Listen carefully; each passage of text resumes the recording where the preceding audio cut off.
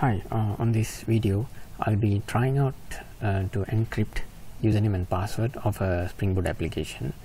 This username and password will be stored in my application.properties file.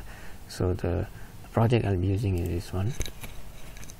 So as you can see, there is username and password which is related to my JPA data source configurations.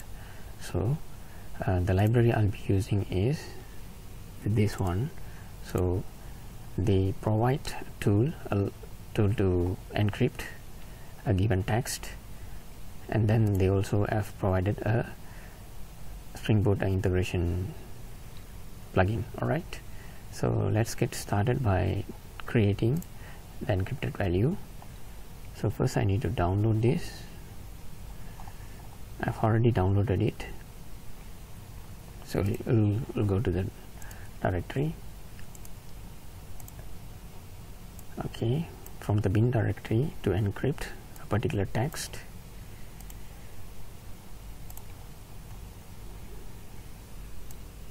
you have to do something like this. Okay, so this is the input you wanted to encrypt, and this is the password you're using to encrypt the input. Okay, this input is our username and password. Okay, this is the encrypted value.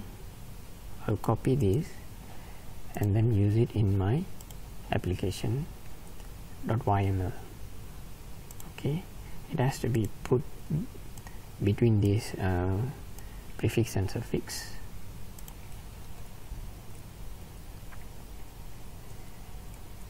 Okay, now I have applied the encrypted values. Before I can run this, I need to include the dependency to the support to this tool. Okay,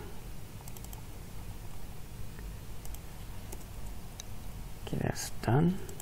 So I'll try to run it as a normal Spring Boot application. Okay, without any additional parameters first. Okay, this will give us some exceptions.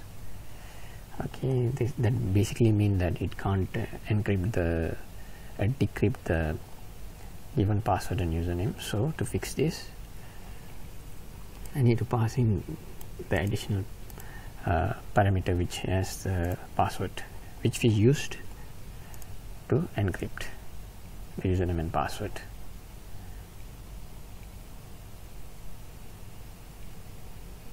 Okay, as you can see, it can run now.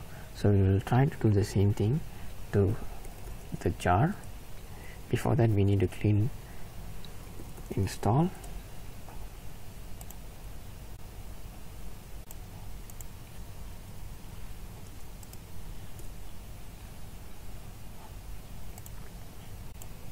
Okay, I've managed to clean install successfully. So what I'll do next is I'll try to run the jar with the additional parameter.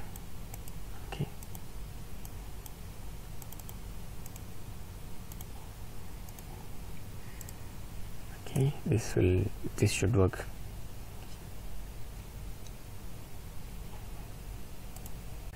As you can see, it has successfully executed. So what you need was this dependency and your encrypted value over here, and to generate your encrypted values you need the tool. Okay, that's all. Thank you very much.